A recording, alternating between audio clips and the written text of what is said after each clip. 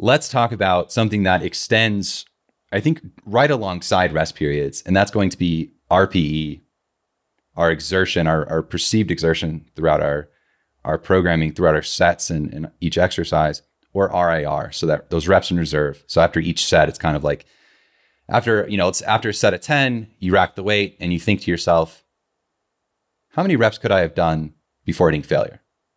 Right? Or a scale of 1 to 10, how hard was that set? Maybe a 7 or 8. Right? Sort of that pain scale at the doctor that they ask. It's like, out of 1 to 10, how's your pain? Kind of like that. Right? So in terms of RPE or RIR, how is that played into your client programming, Sue? And how are you utilizing that either with yourself as an athlete or with your clients in their programming to help them stay within their ability to work hard, but not overdoing it? Yeah. So this is something, again, where it helps within variables to limit the variables that are happening. Because when we look at training, there's obviously a ton of variables that can happen. So the more that we can put in a structure or an outline of the variables that are not going to change, the easier it is and the more efficient and better it is. So it's not just easier for us, it literally gets better for us as coaches to be able to program for the clients. So if I have no idea that you're going to failure absolutely every set, every time, then that's going to be something that does not give me good information when it comes to planning your next phase or planning a deload or taking that data and being like, man, I'm surprised this was so much volume for this person. But those failure sets can add on a whole heck of a lot of volume to a training phase. If I have the same exact training phase and someone does everything to failure versus someone does nothing to failure, completely different adaptations that person is getting and completely different stress that's putting on the body, which is also going to change the nutrition that's in play. And so it really helps get a better feel and create a baseline for clients, because I know for myself and I know for Alex and Austin as well, I have some clients that will just train bucking hard. Just point blank, they are hard trainers. They will push. They love to train, and they will take themselves into that deep part of their mind and bury themselves in sessions because they just love it. And I'm sometimes that way. And Alex has to tell me, hey, this is freaking RPE 7, like pull it back.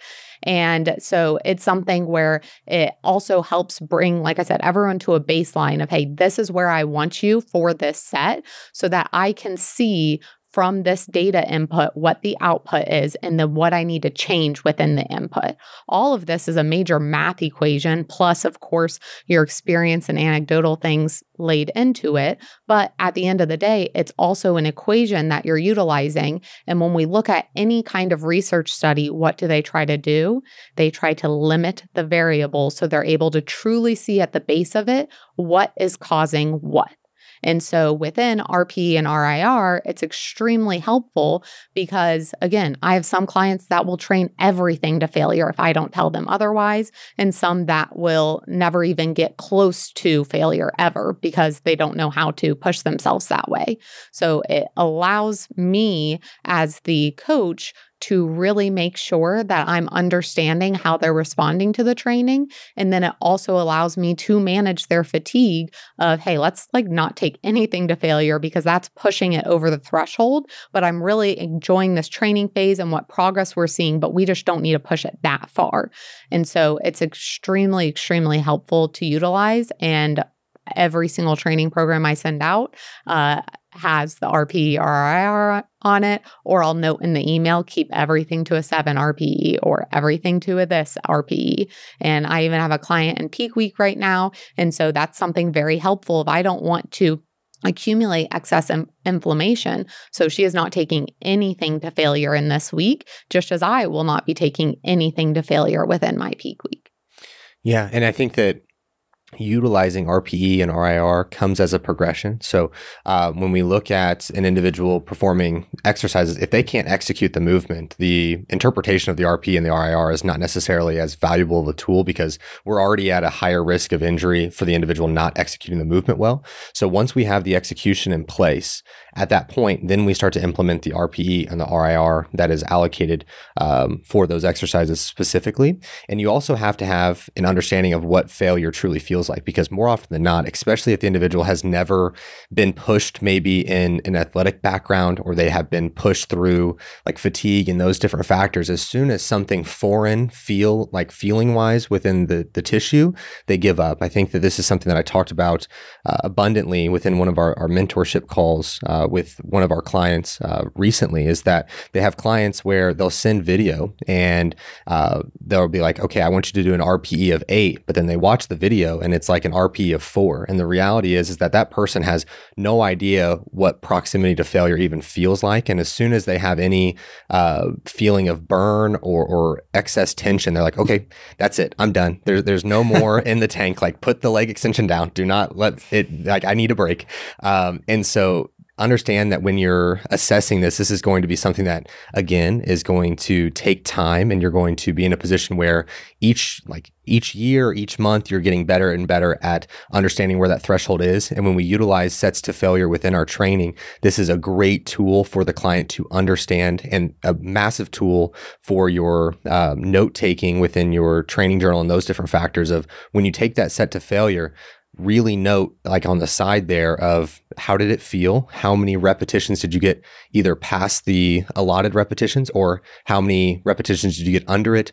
Those different things, so that you can continue to educate yourself on your own body, because understanding those variables allows for you to excel much greater through the training itself. Yeah, there's just so many good points in this podcast where I'm like, I'm so glad that you mentioned that, of something that just carries on the conversation. So I'm really loving this one so far. And that's, again, something I talk about in the training journal YouTube video that'll be coming out, is that making notes in my training journal has been instrumental in me being able to understand and to give that feedback to myself and to my coach. So being able to write in there, I'll write down what time it is, how many meals I've had, how much water I've had in place, where my headspace is at. And that's really helpful as well. So I know, hey, if this day was a little bit off, or I reached failure a lot quicker, it's due to these variables. And so it just helps cut down, as well as helps that understanding. But like you said, it is going to change. So my RPE of 10 from a few years ago versus now, completely different metrics. But it's something where, since Alex has worked with me during all of that time, he's been able to see that progression. And when I talk about, I have some clients that'll just train, and some that just don't know or don't have the desire to train that way. That's something I also take into consideration when I'm working with clients of, oh, I know that when I say this set to failure, that all the other sets are pretty dang close and they're pushing really hard. So I have to undulate that within the training. So it allows your coach to be better at coaching you if they have this information and they see videos from you, and you have conversations, and you're honest, and you're self-aware, and you're transparent. That's when coaching really works. And so it can work a lot of other ways, but it like really gets into like the nitty-gritty when that happens. So the better you can become at that, the better your coaching relationship can get as well.